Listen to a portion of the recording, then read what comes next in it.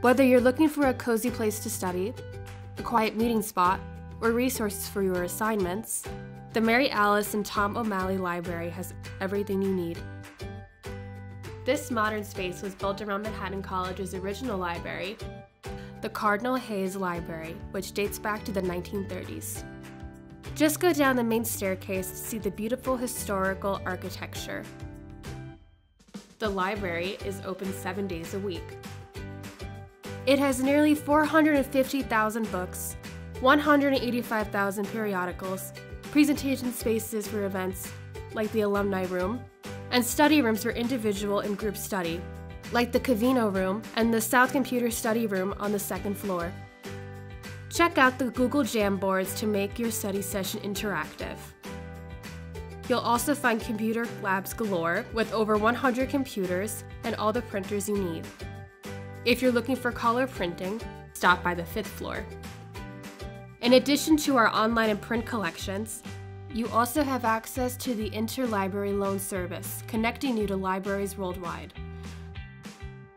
Whether you're on or off campus, the library website provides you with access to over 200 databases containing hundreds of journals, books, and reference materials.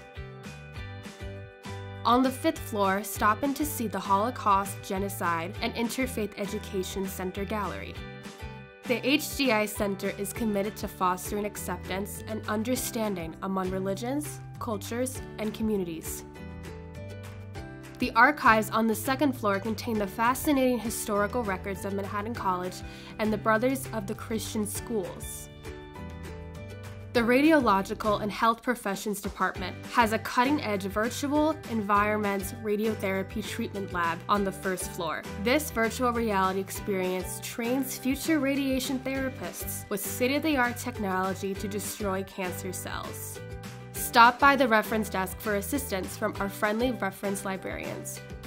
No matter what your subject, there's a librarian with expertise in all subject areas.